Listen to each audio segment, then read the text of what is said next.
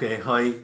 In preparation for our final mastermind meeting, which is Friday, the 18th, what I've done is I'm just emailing you all on a sheet just to prepare. So the idea is to do a review of the year just finished, 2020, and set targets and actions for the year ahead.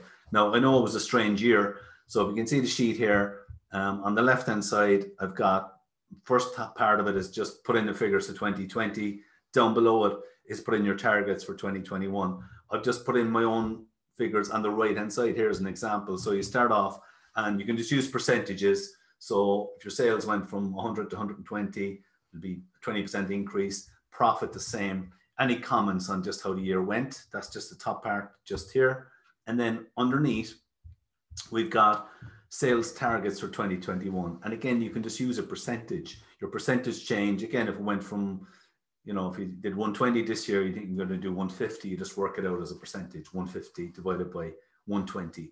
Same on net profit increase. And underneath here, what are your main actions and strategies that you're going to do to grow the business next year? I put mine down here. I've set pretty aggressive targets on top of what was a good year, but I've set out the specific targets, things I'm going to do.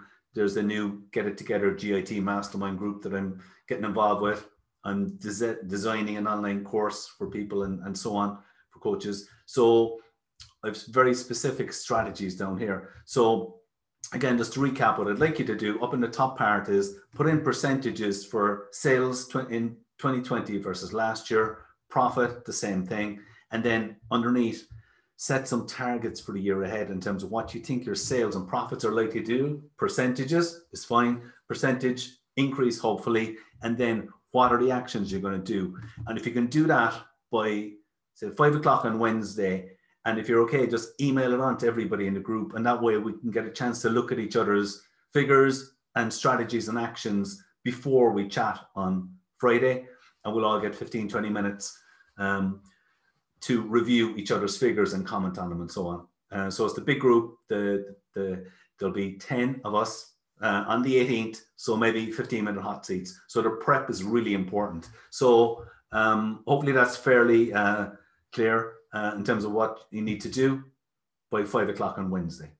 Okay, and we'll all chat on today week. That's Friday the 18th. Okay, take care.